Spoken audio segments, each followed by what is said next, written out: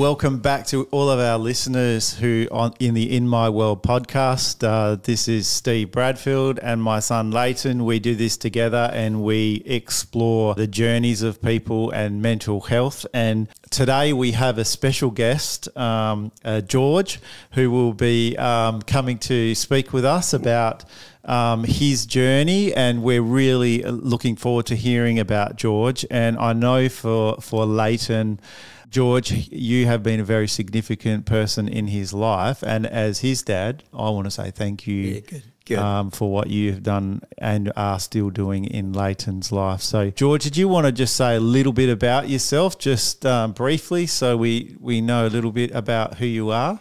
Well, actually, I started work in Fremantle as a freight officer, and then I got to write the tickets for the West Australia because every Friday night ships are sailing.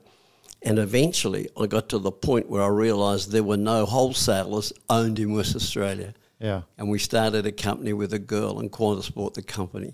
So, oh, wow. So I did 10 years overseas just flying for Qantas, doing all the negotiating, and then when I came back, we started another company. So I had a seamless 65 years in travel.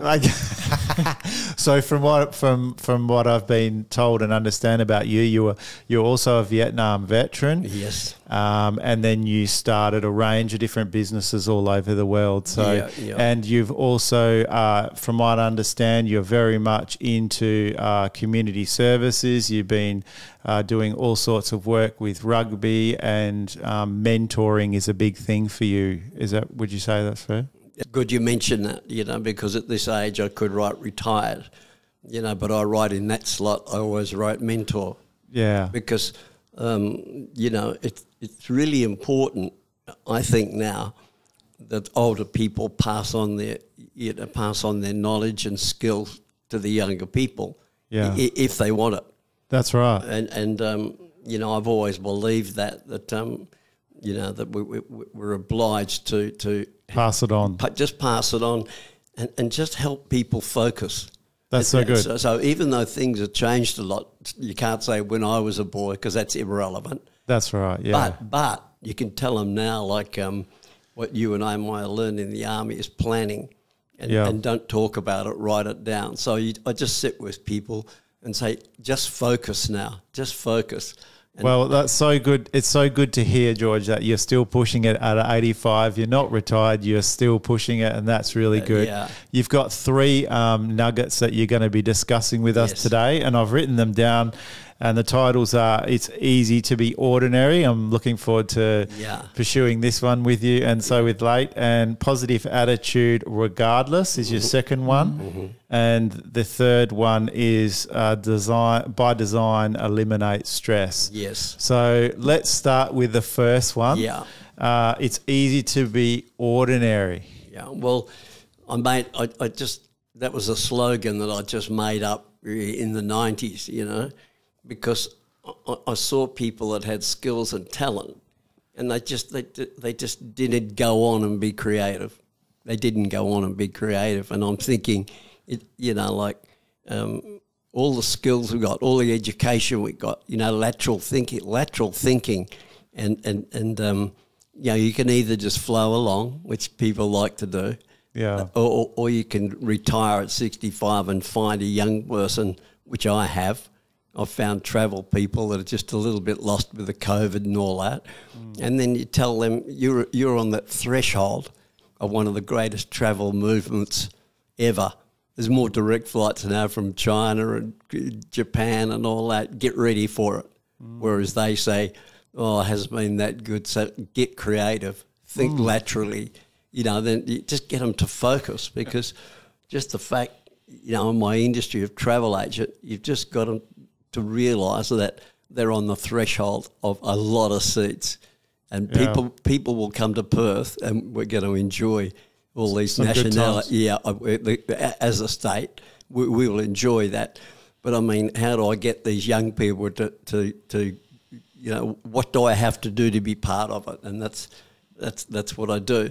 So easy to be ordinary was really meant initially that people retiring just don't retire. Take your skills back to the young people, And because I've had a lot to do with a lot of young people, you know, I suppose that's really helped me, you know, say, well... So to give everyone a bit of context, George Booth, the way I got in contact with George was the Fremantle Networking Group, and it's a large group of business owners and people from the community that like to meet new people, and everyone is drawn to this group largely because of George. And George has told us hundreds of different stories about his past, helping people in the community, starting businesses, being a mentor, transforming lives.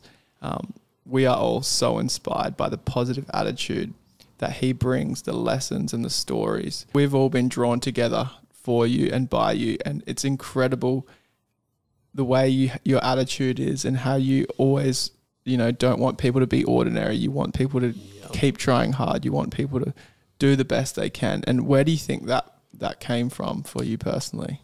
You know, we're talking earlier about inspiration. I think all of us need to find someone that will inspire us. Right. My grandfather had 8 sons, and one of them, Uncle Clem, was the CEO of Rob's Jetty, the slaughterhouse, and Shilkins, the wool people were out there. And we used to go every Friday night, show movies to the orphans. But I found they weren't orphans. They were kids that were, during the World War, got set up north and the mum and dad never found them again. But so from that moment, my family, Uncle Clem, you know, like looking for an inspiration, he just got me on the track that, you know, like always remember those less fortunate. And all, I got to say, almost all my life, you know, like look for them. And then we had this wonderful 5 years together where, come and I'll show you how to write a business plan, but you've got to bring me underpants. You know, that was the deal, like underpants, socks, singlet, and the next day they're at St. Pat's. So we couldn't believe that we had lawyers, bank managers, accountants all coming to our meeting. So when you mentioned that thing about the underpants, that's because you were a volunteer bringing that equipment to them as a part of what you were doing. Is that correct? I went to St. Pat's and said, "What do you need? Not what I think you need." Oh, and they said size 12 underpants. They wanted can openers. So practical, very practical. Just meeting them right there. Totally. That's so good. And see, I'm a Rotarian. You know, for 20 years I was a Rotarian, but Rotary average age now 70. So I really thought I could not take Leighton to become a Rotarian, even though I'm very proud to have been and I got all my awards. That's okay. But I wanted to start something, and Rotary did give us their endorsement where younger people could meet the lawyers and the doctors in the room. So mentors and movers, I had them in the room, and they hardly ever missed a meeting. That's so good. And the end result was underpants the next day down at St. Pat's. Yeah. And that's just an example. It's easy to be ordinary, or you can start thinking your way of what more can I do? Yeah, that's so good. What more can I do just to help those less fortunate? And I don't mean people laying around on the street. I just noticed one day somebody came in while I was at St. Pat's and said, he almost had his hand over his eyes, "I just need food." He wasn't homeless or anything. He just had a family. So it broadened my thought about he's not homeless. You know, this fellow just wants to feed his kids. Wow. And, So that reminds me of understanding the different stories homeless people are going through. Today I was just getting a coffee down at Good Things, and a guy just came up to me and he said, I got eye contact with him and I said, "How are you going?" And he said, "Do you really want to know?" And I said, "Yep." And I sat down with him, and he just told me that evening he tried to kill himself. And then today was the one day he was going to spend exploring whether life was worth living again. And he said people just look at him like he doesn't exist, like he's invisible. And he's a human. And these are the kind of people that you're helping every day through St. Pat's. These are the people you're helping through the Vietnam veterans, where you're taking people over to Vietnam. These are the people that you're transforming their lives. And I spent the morning with him and took him around, and he he told me that he wanted to, you know, give life a go again, and push through another day. So, you know, you do have an effect on these kind of people. That's good. And no doubt. You give them dignity. Yeah. And if you stay with them long enough, you prevent. I've already climbed through the window where the guy did himself in and saved him. You know, like you know, and you just say, how far down do you have to go where you say life is not worth living? So, George, you mentioned your second nugget was positive attitude regardless. Yeah. I'm sensing that as a real theme for you and your life. Yeah. Tell us more about that, the second one. Yeah, I've grown up where I try to avoid negative thinking, you know, because think where we live, think what we've got, you know, our families, the whole lot. You know, if people can't, you know, I know some people have a really tragic time, but I always see the positive, like I mentioned to you earlier. I'm in hospital every Monday as part of a condition I have, but they're compassionate and they're efficient. And I just think, so that's what I do Monday. I don't wallow in the negativity of it. And then, you know, I can always, 90% of the time, I can see the positive things in life. And you know, when people talk negative, it's quite sad because they're really not thinking that, yeah, look where I am and look what I could do, you know, like, yeah. George, I'm just interested to know, given your story with Army, and obviously I have a smaller story in Army, there's probably veterans. We know that there has been many thousands of veterans in modern day society that have gone all over the world, whether it's in conflict or peacekeeping, and they may be struggling with some of their mindsets. Would you, as an older man who's been the journey, what advice would you have, even emergency services workers, police people, all people who seen things, what would you say? I'd just be interested to know. That's putting you on the spot. I started taking the Vietnam vets back to Vietnam with their wives, and they had not told the story.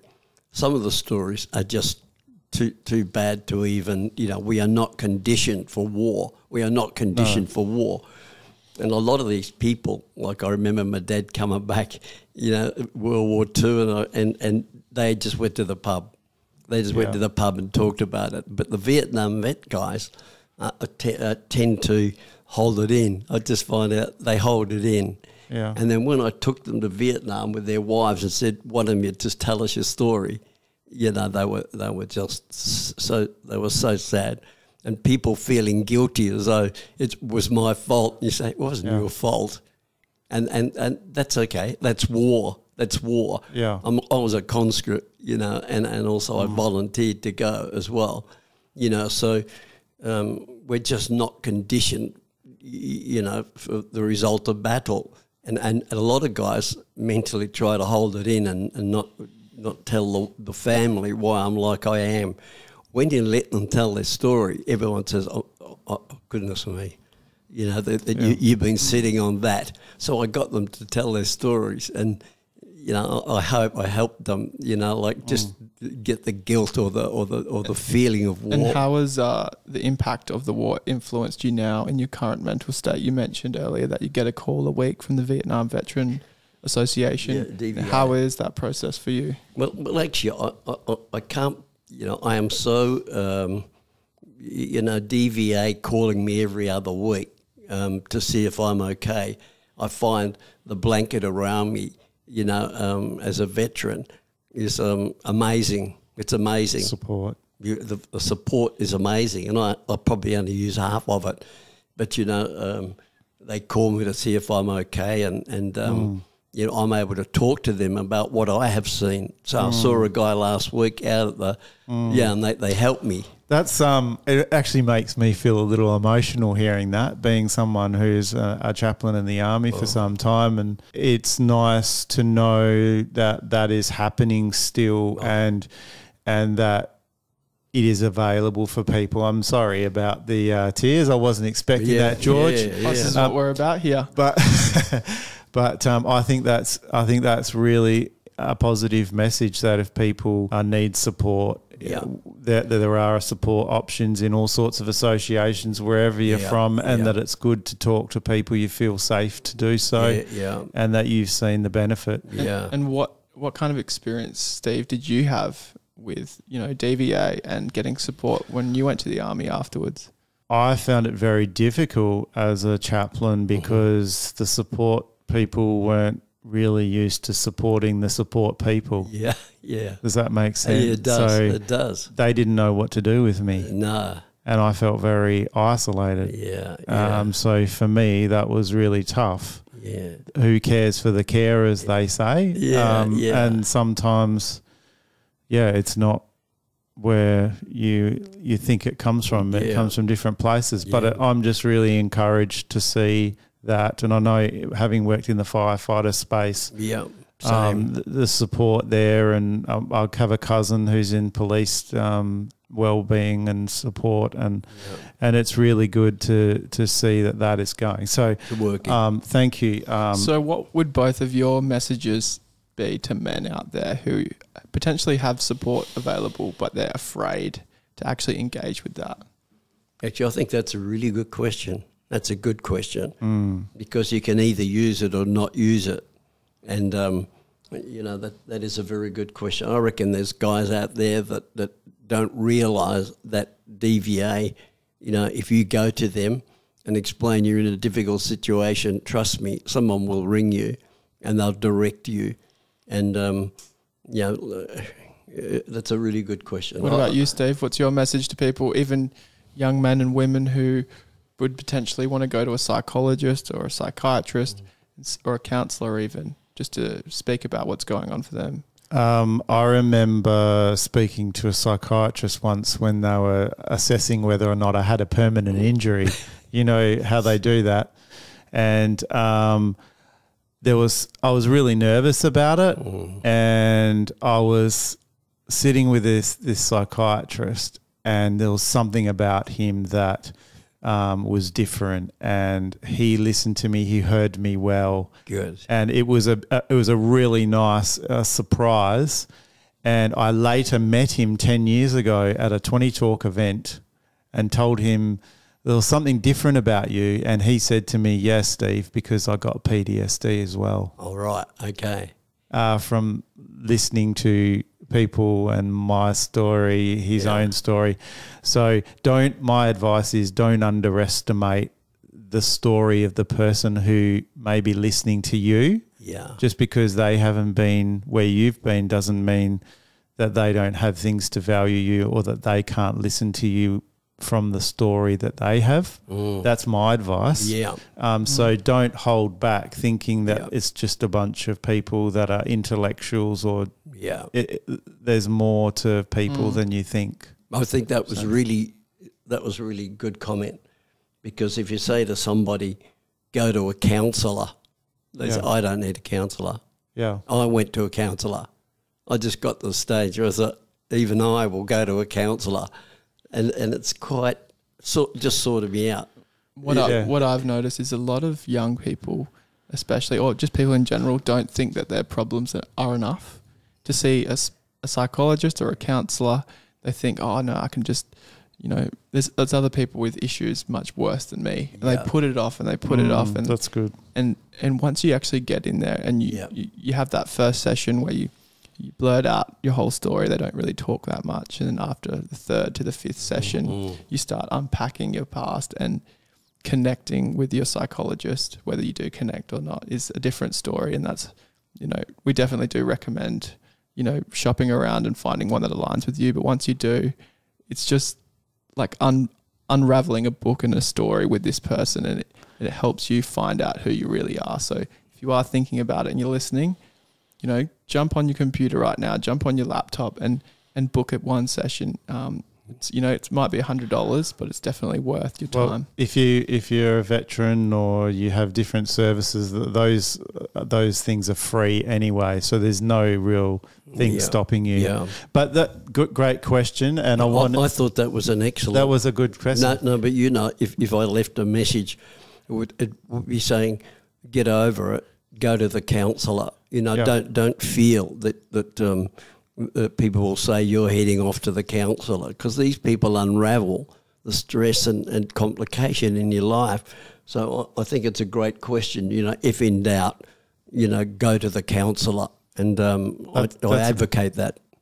Good message, absolutely positive. Your last nugget, and we have a half an hour cap for this program. But your last nugget was, by design, eliminate stress. I love that. Yeah. Tell us more. Well, just that as you go through life, you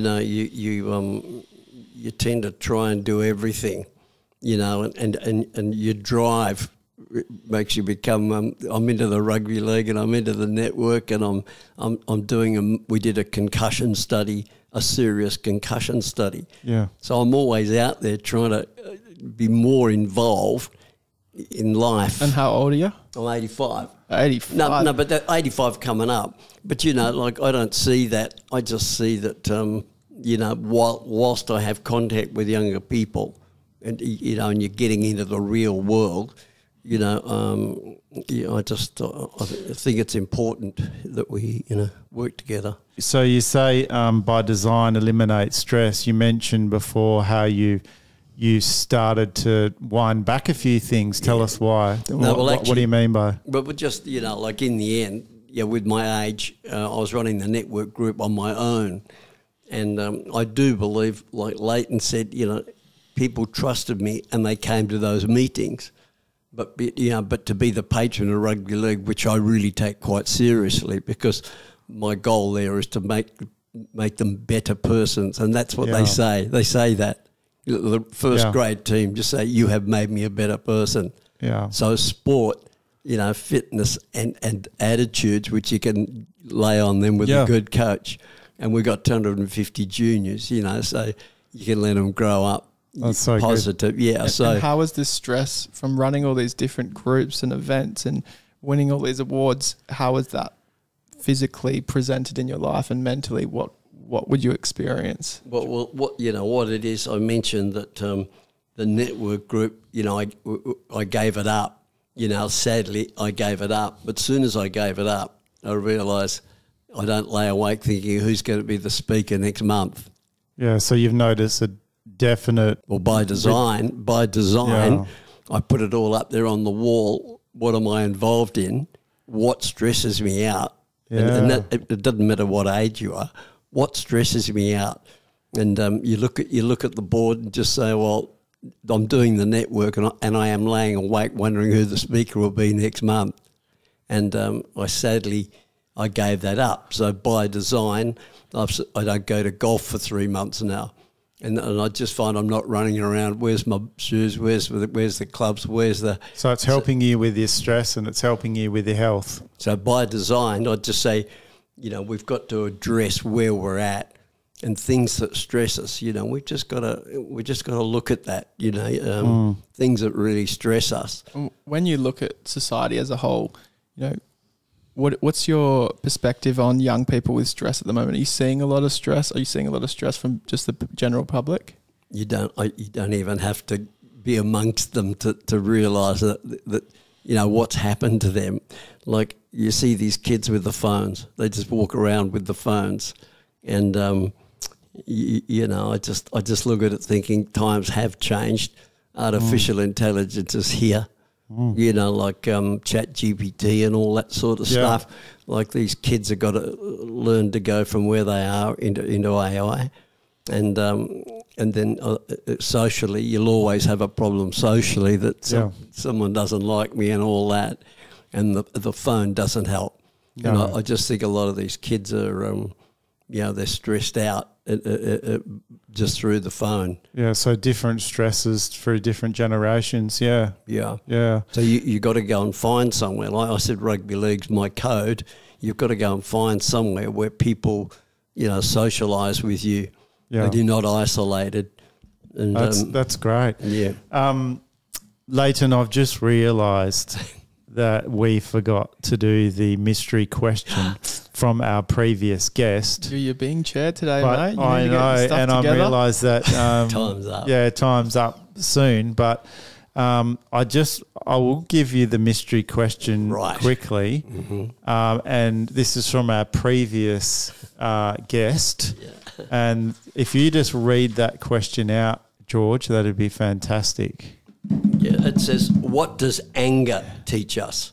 Yeah, so what does it teach us? What does it teach us, George? It's quite sad that there's a lot of angry people around. Yeah. And it's a condition. I can get, as I get older, the people getting more grumpy and all that. But it doesn't. It doesn't teach us anything. It tells us that you've got to control your feelings, because anger is a bad trait. It can be destructive. Oh, destructive, yeah. And regrettably, as people get older, I just find that they get more angry, as they go through life.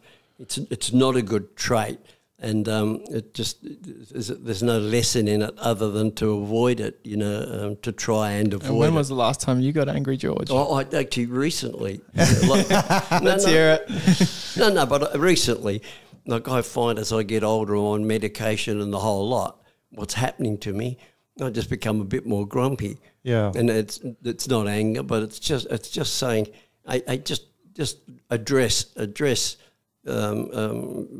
anger. Yeah, address it. Yeah, because it's very easy to get angry depending on what your situation is. Yeah, that's good. Yeah, so it's not teaching us anything. It's just saying try and control it. Very good. Leighton, we're just in our final minutes now, and I just wondered if there's any final questions that you wanted to ask George. George, final question. Didn't really have any prepared, to be honest with you. Did you? No, I did not. George, can I just ask you a question? Yeah, go. How would you like to be remembered? I'd like to be remembered as someone that had good values, that I was honest, you could trust me. I had a lot of staff, and I relating to them, treating them with dignity, training them, so they grew in life. So I want to be remembered as somebody that gave people dignity and through life. And even on the street, I still. Well, what? It's living on in people like him, who you just heard this morning what he was doing, and great story, George. We want to thank you for coming in today. It has been fantastic. From everyone you've impacted in Australia, we want to say thank you. Yeah, you've left an imprint on me. You've left an imprint on a lot of people that I know, and we draw so much energy from you. Your intellectual curiosity, your passion for people, your passion for the world. Yeah. You get people excited to want to be better people. Yeah. And, we talked a little bit about your story today, but there's so much more out there. And I just want to say thank you. Thanks, Leighton. Yeah, I've been so pleased to have met you, because, the Leightons out there that really are doing good. That's a good example. It's a good encouragement for you. Well, it's a good example, that just you can do it. You can do it. Yeah, that's good. And that's a great message to leave us with. So, George, thanks again. We will get you to leave a question for our next guest shortly. So thanks, everyone, for listening, and we'll see you on the next episode. Thank you. Comment, and subscribe. Thank you. Thank you.